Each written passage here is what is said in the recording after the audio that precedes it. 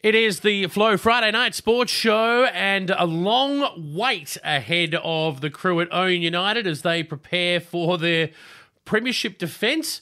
Might be the longest premiership defence in the history of sports, this one, I reckon. But the Ouyen United girls are ready and raring to go. They've got a bit of time to wait before their first official match in Anga. And joining me on the line, the head Kangaroo is back. Caitlin Vine, how are you? I'm back. It's been a hot minute.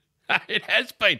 It has been a very hot minute or two through the summer. How was your summer? Yeah, really good. It was nice to have a break. We actually sort of kept the season rolling until nearly November with having our vote count in November, I think it was, by the time we did all of that stuff. So it feels like we haven't had that much of a break, but we're back into it and, excited. So, fairly long pre-season, this one. We'll explain as to why. We heard from the footy guru earlier on. Andrew Willsmore explained the situation with the split round and then the Kangas having the round one bye. So, you got a couple of more weeks to wait before you hit the court in Anga. But funnily enough, you've already played a couple of games in a pre-season carnival, haven't you? Yeah, we have. So, the SFNL puts on a pre-season cup every year. The last couple of years it's looked a little different, but I think it's worked well.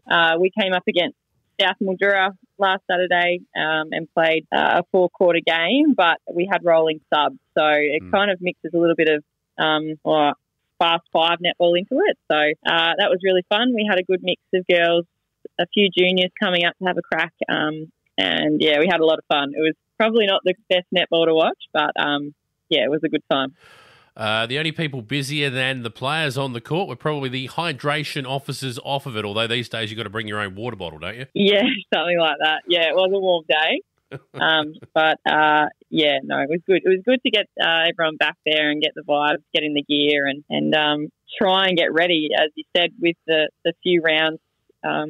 We've got the split round and the bye, so everyone else is really ready to go and we're still kind of easing into it, getting organised. So yeah, it's got to make it tough. It's almost like a case you've had to do the pre-season before the pre-season comp and then come out of the pre-season comp and do another pre-season before round one. It's very strange. It is strange. It does feel a bit weird. We're sort of eager to go and just sort of waiting around, but it is a benefit, I guess. We get a few weeks more to settle our teams in and work on a few things before we hit round one, which will be a big hit out, I'm sure. Absolutely. Well, let's have a look at the whole club. How are things looking and shaping up across the club? Numbers-wise, how are the juniors looking? How are you guys been going through the pre-season? Yeah, so this year feels a lot different to last year. Everyone just seems really settled and really calm heading into the season. We've got okay numbers.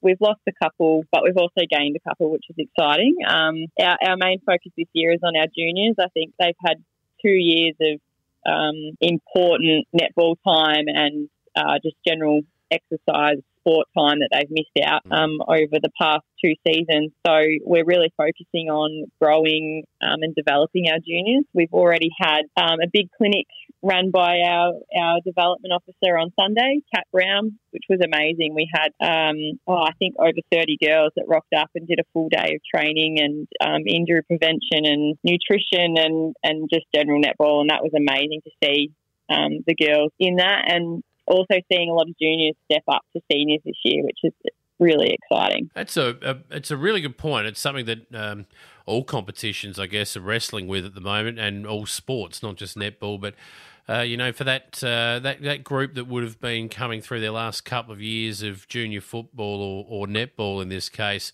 that 15, 16, 17-year-old age bracket, they've almost lost the better part of 2 years in development, haven't they?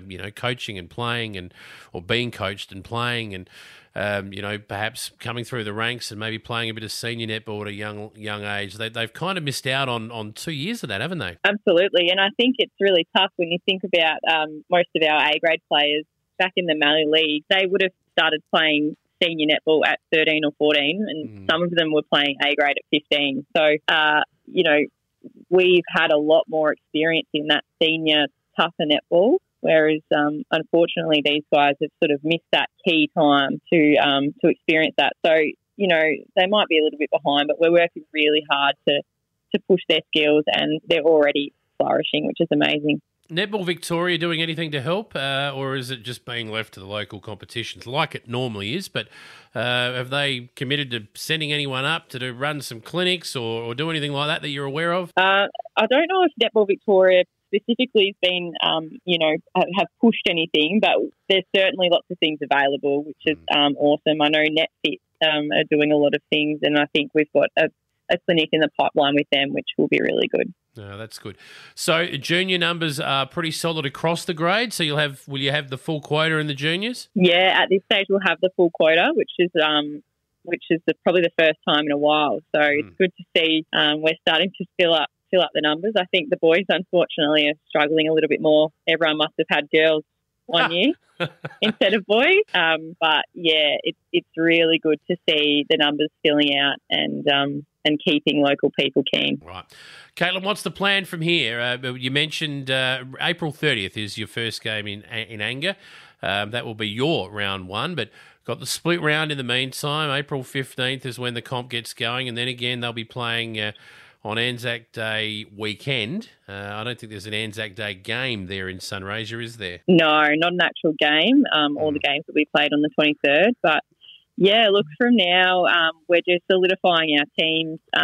We're really excited to have kept Casey Crothers, I should say, and Kyra Nathan in our A grade coaches, and they'll also be taking on B grade as we say goodbye to Lyndall. But really excited to have a few young girls in the CC Res coaching with Lucy, Maddie and Zoe. So I think just for them, they're just trying to wrap their heads around this new job. And, we're just really trying to solidify our teams and really work hard. I think if we can have a couple of good hit outs in our club over the next few weeks, we'll go into round 2 against Wentworth pretty strong.